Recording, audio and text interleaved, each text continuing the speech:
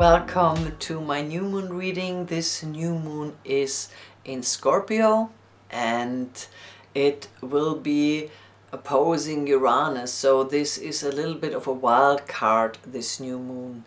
And in the cards we have all and everything. We have Mercury, we have Passion and Beltane. And as extra cards we also have Ereshkigal and Uranus. And to me, the message of the cards are actually really beautiful because it is talking about becoming more alive through this new moon, feeling more your passion of life, allowing to be new, to be different. I mean, we are now in Scorpio season. In the northern hemisphere, everything is dying. It is cold, it is dark, but nevertheless, this new moon is talking about a new life that wants to come to us, a new joy that wants to come to us, and that even on all levels of our beings, with all and everything, we want to share it with others, but we also want to share it from the lowest dimension that we hold as a being to the highest dimension that we are, and that it is also an dance of different levels of our existence. This new moon is inviting us to dance and to be free, and to be as free as possible. With Ereshkigal and with Uranus, we will be confronted with maybe our inflexibility. I mean, Uranus is in Taurus, and Taurus and Scorpio are fixed signs, so they are not famous for being flexible, but it is about flexibility, and we will be confronted with areas where we have difficulties to be flexible, where we have difficulties to be free. But this new moon is inviting us to be as free as possible, and the more we are able to be free, the more we will be able to enjoy this new life that wants to come to us, this new joy that wants to come to us. With Mercury, there is a longing to communicate in a new way, to enjoy life in a new way, but we cannot enjoy life in a new way when we want to stay in the same at the same time. We have to be open to change. This new moon is an invitation to change. I mean, it is also an activator for the Saturn-Uranus square, and this new moon is also in a square to Saturn. So it is not easy for us to let go of what we think is right, or what we think how things should be. But this new moon is a birth. I mean, it was already in the moons before. There was a wind of change, and this wind of change was a bumpy road. It was a bumpy road of rage and of feeling hurt and feeling abandoned and feeling betrayed, but it all had like the base tone of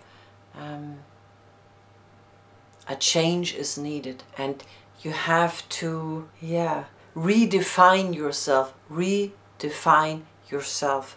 Uranus in Taurus on a personal level is redefining yourself, and be open to what you really are, and be open to the fact that you are far more sparkly, far more joyful, far more magical. With Beltane, Beltane is the card that is the day of May 1st, when the elves and the fairies are dancing. So invite the fairies to come in, to be the magical being that you are. Invite that you are far more than you ever imagined, but you have to be courageous to redefine yourself and your life. And it won't be easy with the square to Saturn. It might be hard work, there might be challenges. Mars is also with the Sun and the Moon squaring Saturn, so we might be pushed, we might be pressured, we might be challenged, but it all comes down to something new wants to be born. And first and foremost, it is about redefining your existence on this planet, redefining the way you see this world, the way you see yourself, and the way you see this world, and the way you want to interact in this world.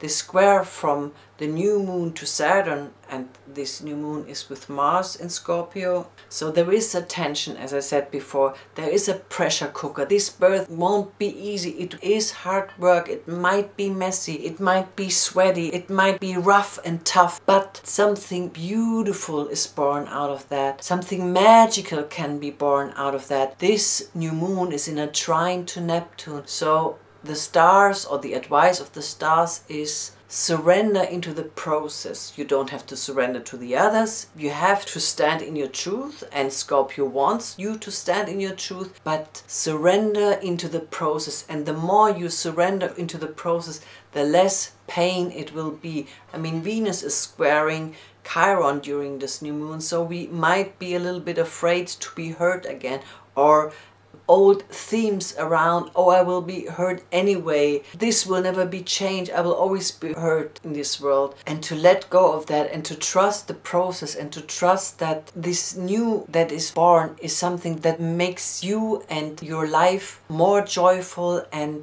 yeah, more alive. This new moon is like a fertile soil. It is messy. It might not look like a new life, but it is. It is a very fertile soil that will bring more aliveness, more joy, more passion into your life. You have to trust the process and take care of yourself. I mean, Mars in opposition to Uranus can be accidents. You should really take care of yourself. Don't rush things. Rest enough. Don't let yourself get pushed too much. But as I said, surrender into the process, and surrender that something very fertile is born right now. Something very fertile that will bring you a new and stronger life. And like my card said with Beltane, something magical that wants to be born, and something magical how your life will be transformed. So trust this